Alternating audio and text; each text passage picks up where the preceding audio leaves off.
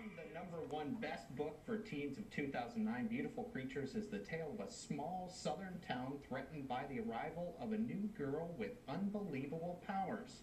Now for more, we want to welcome the co-authors of this novel, Margaret Stohl and Garcia. Good to see you, ladies. Nice to be here. Now, my first question, and probably the first question you ladies always get, how do two people work together to make a novel as one?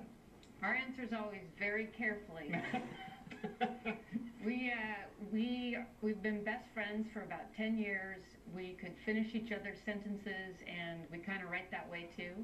And we write over and over each other, and we're merciless, and we hack and slash until we can't remember who wrote what. Now, Cammie, you were saying that you start off, one will write one chapter, the other will write the next. We'll outline together, and then maybe I do chapter 1 and she'll do chapter 2, and then we swap. We write over each other's work, and we do it several times, so it's like a running stitch and sewing, back and forth. Yeah, definitely. And it works out. So you basically format this vision of where you want to go, and then you both creatively get to the same end point? Yeah. We talk about it a lot beforehand before we start writing, which helps. Exactly. Now, how long did it take you to write Beautiful Creatures? It took 12 weeks.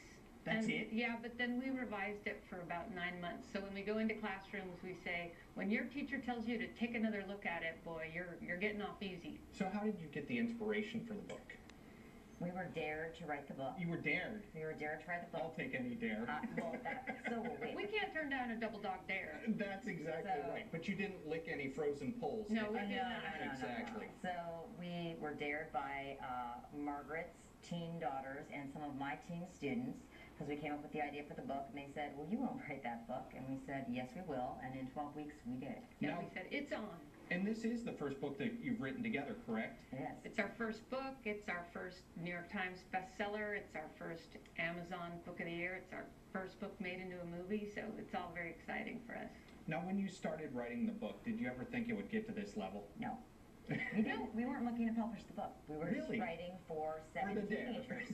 We wrote for 7 teenagers, and they would come home from school and say, where are my pages?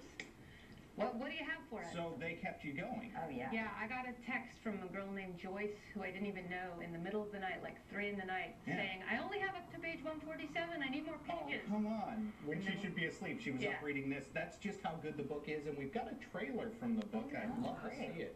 Now, here it is.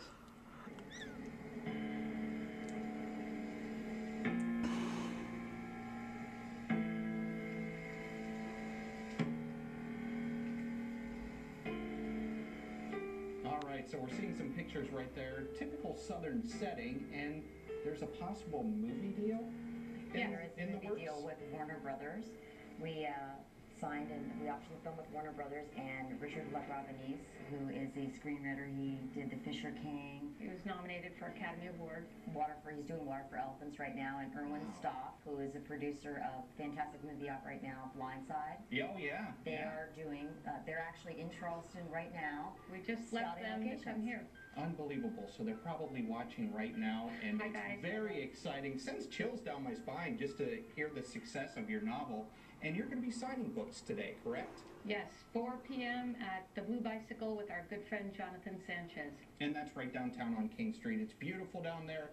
Head out. You can't do anything else outside today, so you might as well get a copy of Beautiful Creatures. Get it signed, ladies. Yes. Best of luck to you. And we're leaving you with a signed one also. So maybe twist my arm. maybe you have someone out there who needs it at home. Excellent. And if you do need the book, we're going to give it away. 849-2535. The fourth caller wins that book. So good luck to you. And ladies, thank you so much. Thanks for having us. It's raining. No, it's okay. We've had many good times here in the past. Okay, good. There you go. And another excuse to come back. More pie. More pie. Good stuff. All right, well, straight ahead.